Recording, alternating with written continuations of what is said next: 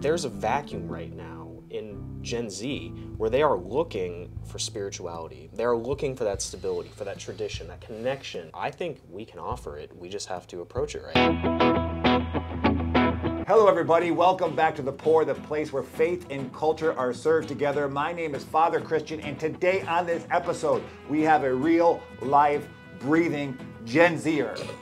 His name is Danny Petit. Yay! He is a gamer, he is an Uber driver, he is a DoorDash driver. Most importantly, you are the person we're going to objectify today from the Gen Z generation. Perfect. Yeah. It is the tradition for us to crack open a drink. So I purchased today, Bay, it's Wonder Water, for you to wonder about your water. Can you not have alcohol on the show? Oh, I don't think you saw the last episode, buddy. I mean, I saw Brandon brought in alcohol, but I mean, like, you didn't. Are you not allowed to drink on the job? Correct. Your boss did. Oh, you're talking about Jesus? Yes, the big boss. I'll pass that by the HR committee. I brought this, because Gen Zers seem to have a fresh take on the world. You guys want to save the world. Good for the health. To Gen Z. So that does not taste bad, but it kind of smells like toilet water. I don't think we're going to get sponsored by them after that comment. But you're going to have some more toilet water? It doesn't taste bad, it just smells weird. Like a toilet that got cleaned by some 99-cent store. Yeah, I don't know how I feel about that. Your generation is the most studied generation right now in the church. Everyone is saying you guys are fleeing, just running away from the church, or don't even care about the church. And you, my friend, happen to be an outlier because you actually go to church. Yes, I do. Pretty regularly. You're not there all the time, so you don't see me, but I'm there a lot. Why is Gen Z the big generation that's fleeing from the church?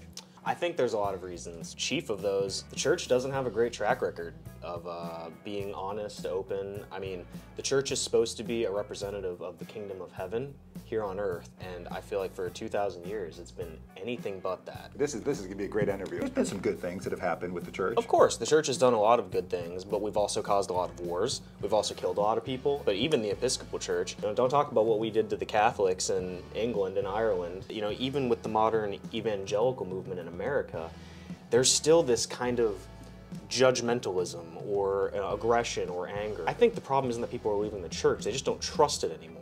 I was in a similar boat until I found here, so I completely get it. Stuff that happened in England, can we just leave that with the Church of England? I mean, the Episcopal Church wasn't really there. You're right. We've never done anything bad. No! Slavery, cough. Okay, so one of the big traits of a Gen Z folk is truth. The big three that comes: truth, safety, authenticity. You're the first generation that was totally plugged in digitally 24 hours. So when things went down in the world, you saw it immediately. But that truth part, I mean, you just rattled off some truth. How would you begin to build trust again with just your generation? Confronting the wrongs that we've done in the past. And I think that's one of the things the Episcopal Church is really good at. It's very powerful to say, hey, we acknowledge all the bad stuff we've done in the past, and we're trying to move forward. We're humans too. We're trying to, once again, emulate the kingdom of God here on earth. The Episcopal Church has really, definitely with our involvement with slavery in the past, there's a lot more work to be done, but have tried to not only just talk about it, but change our structure and our leadership to reflect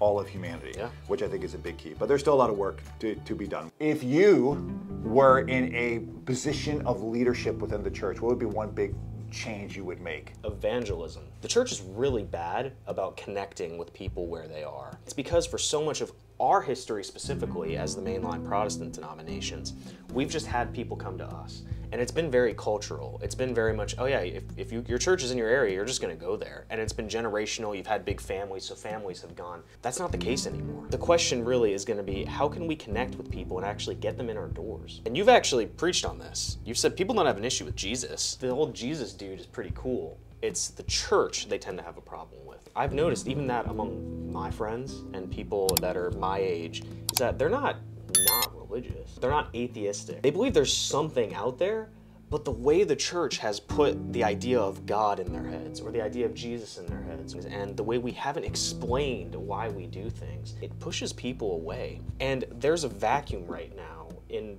Gen Z where they are looking for spirituality. They are looking for that stability, for that tradition, that connection.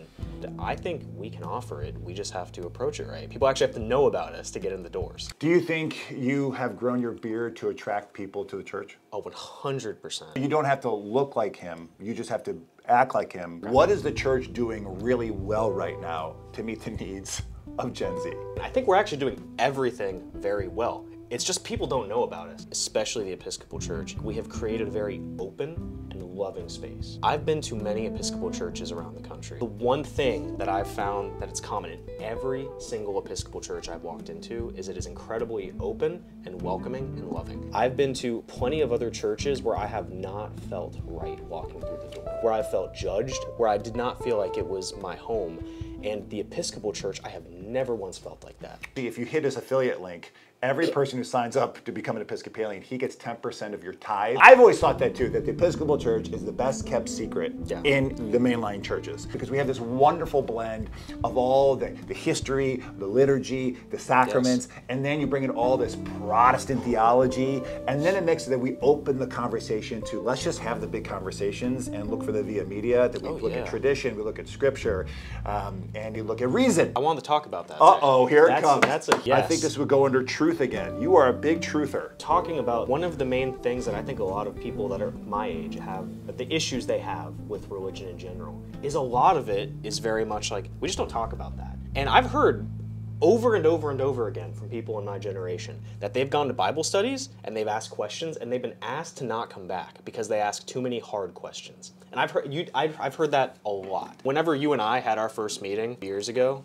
it's not that bad. Is it real coconut? Do you buy anything normal for this show? Our budget is broker than you. Yeah, you could buy like a pack of Diet Coke and I would have been happy. We're so broke, we're using this camera that doesn't even work anymore. Have you seen one of these? No. This is called a camera you would actually, I think, put in a tape. Do you know what a tape is? Yes, I know what a tape is. This is our very first camera we ever had here at the church. Like our first dollar that we put up on the wall. You were talking about Barbie and you're not Knuff. No, dude, I'm so Knuff. Tom, what were we talking about? Reason. Putting the cameraman to sleep. That's I've never seen you yap this much before, actually. That is a lie. This is not true. Because you are starting digital communities. You have a YouTube video of our church that he built in Minecraft? Yes, Minecraft. My dream for this guy is that he's going to actually be a digital missioner and be out in these places, because aren't there Gen Zers and maybe Gen Alpha who's like have an avatar, walk around and do community? Well, that's my biggest, honestly, community within the Episcopal Church. I mean, besides here, obviously, but I'm in an online group called Worm Church of about 254. You guys call yourself the Worms? Yes. Oh, because you dig beneath the ground? Well, initially it started as,